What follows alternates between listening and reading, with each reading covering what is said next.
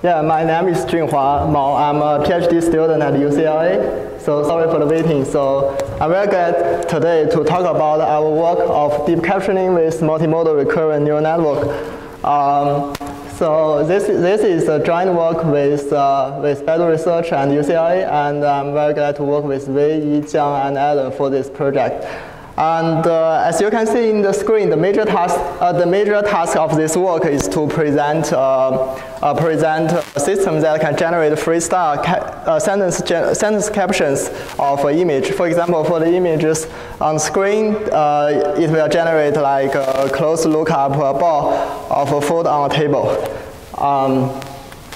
So here is the abstract. Generally, we present one models which achieve state-of-the-art performance for 3 tasks.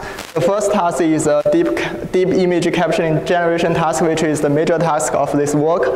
And we also use the model to 3 additional tasks.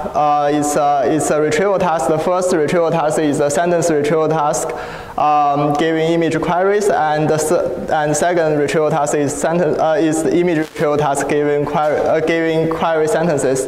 And you can see that note that the sentence retrieval task is different from the image caption generation task, because in the sentence retrieval task we need to retrieve a sentence that already exists in the database. In the first task we need to generate a freestyle of image captions. So our model has 3 components. The first component is a deep recurrent neural network, and the second component is a convolutional neural network. And we have a multimodal layer that connects these 2 components together. Okay, so let's take a look at this model architecture. So as I mentioned before, the model has 3 parts. The first is the recurrent neural network. It has 2 word embedding layers, which maps the dense word, one hot representation of a word to a dense word representation space, and we feed that representation to the recurrent layer. And the second component is a convolutional neural network, where we get image representations and feed that representation to the model. And there is a multimodal layer that combines these 2 components together, and we build a softmax layer on top of the multimodal layer to model the probability distribution of next word. So the model takes the input of images and its sentence descriptions. So the sentence description can be represented by a sequence of words, W1 to WL. So we add a start sign and end sign of every training sentence in the database. So maybe more specifically, let us look at the submodels in the rectangle. So these submodels, in this submodal, we take the current word as input, and the model is trained to predict the next word. So because this is a recurrent neural network structure, so the weights are shared among all the submodels. Okay. And here is some detailed calculation of the recurrent layer and the multimodal layer. For the recurrent layer, here time frame t means the order of words in a sentence.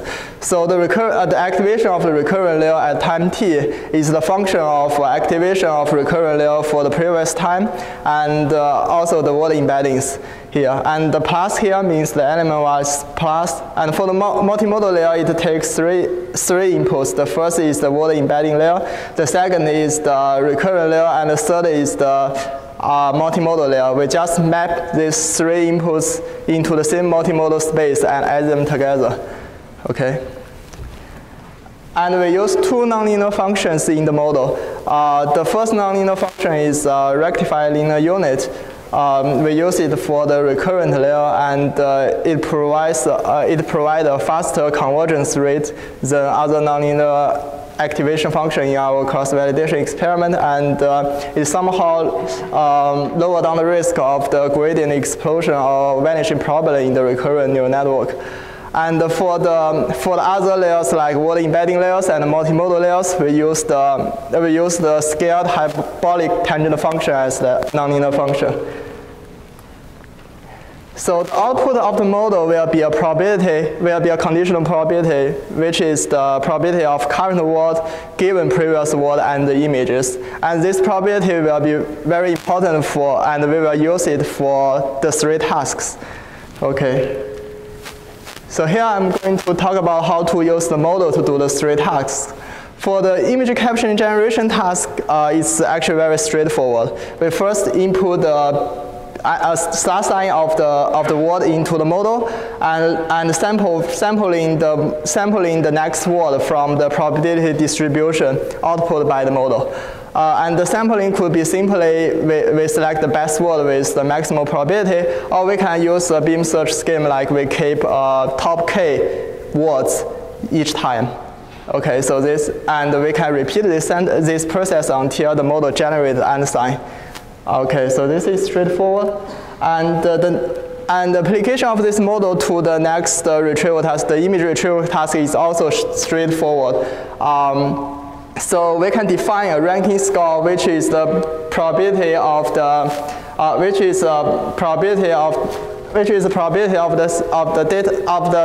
query sentence given the database images, and this probability can be calculated from the equations I showed here.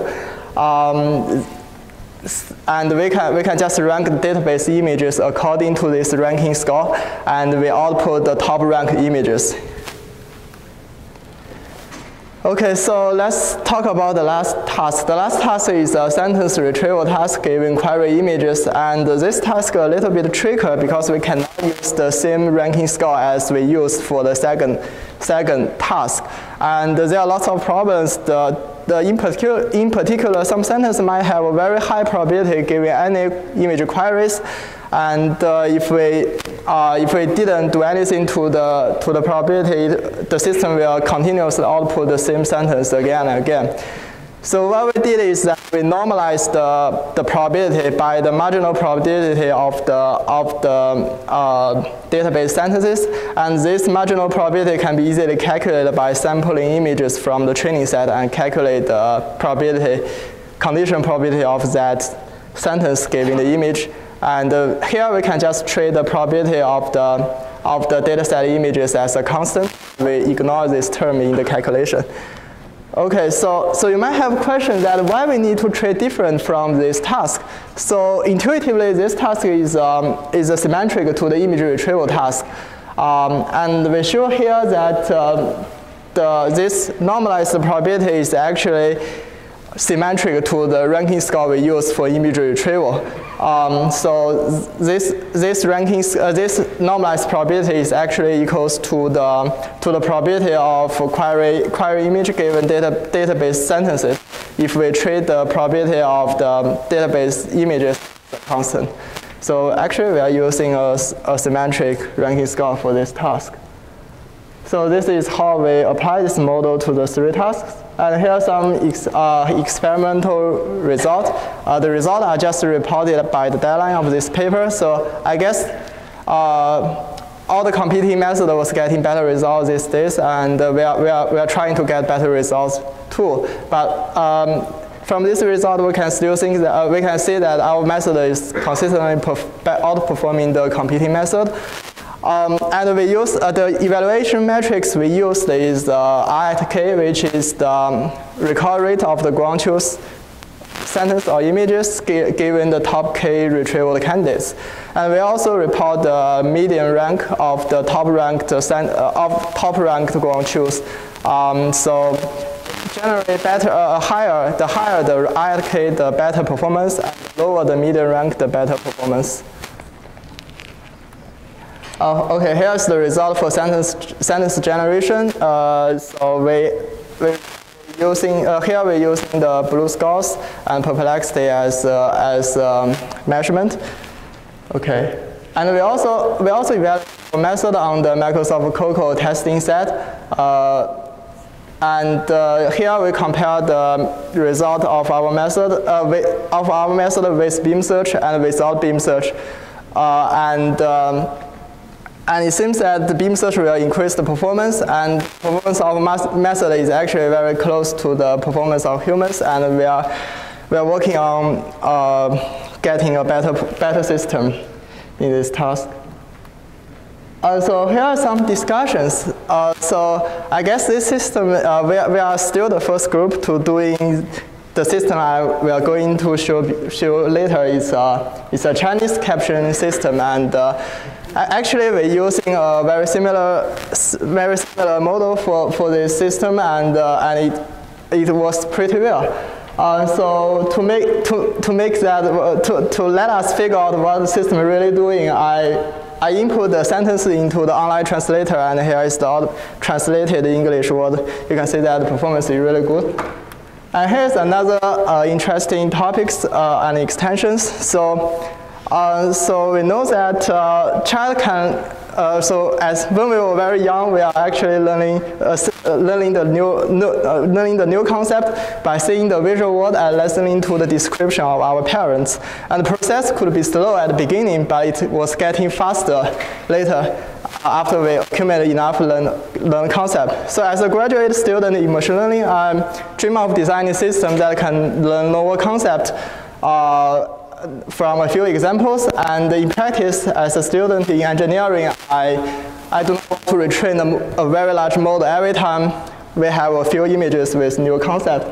So here is our effort. We propose a method that will make your image captioning model efficiently enlarge the vocabulary. More specifically, our method allows you to learn new concepts from a few images, and it takes you only a few minutes to retrain your model.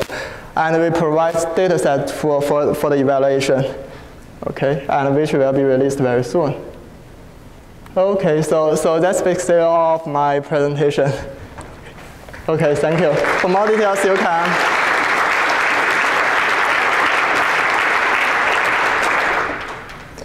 Okay, so just one sentence. For more details, you can visit the project page.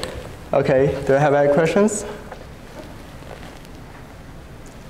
Okay. Can you comment on the evaluation? Because your model apparently gives the humans, at least in the case of blue. Oh, okay, so. Yeah, so let's come back to this figure.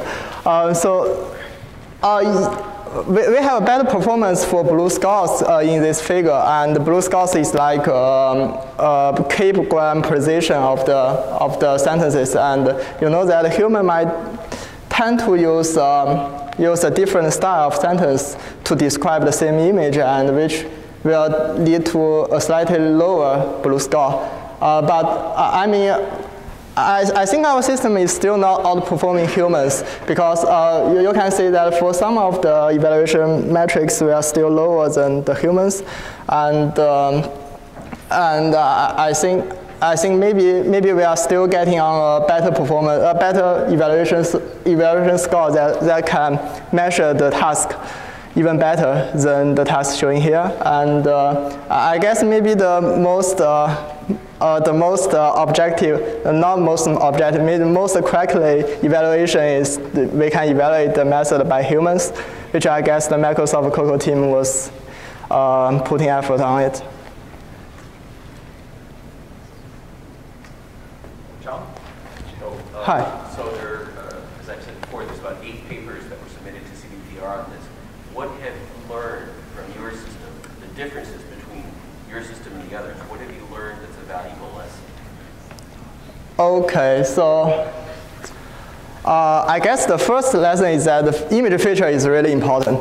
So when we change from ANXNet to a very deep neural network like VGGNet, which will be presented later, we get the performance increase a lot. The performance increase a lot. And another thing is that I still believe that in our system, the visual information was fed later than the recurrent layer. I still believe that this is a better utilization of the recurrent information, and it allows you to use better image features, and you can do in something like attentional model, where there is a paper of Montreal and Toronto talking about.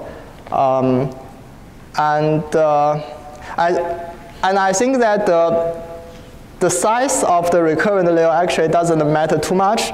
We have experience with 500 dimension of recurrent layer and 200 dimension of recurrent layer. Actually, the performance are actually very similar to each other. And I also tried to replace the IRN here with the LSTM. So in our experiment, it did increase the performance, but the increased performance is not very large. Okay. I guess that's basically the lessons. And we are still developing better systems. Maybe we will show the better system later. I guess if I understand correctly, to do image retrieval, okay. You have to run the RNN with all of the possible images? Yes.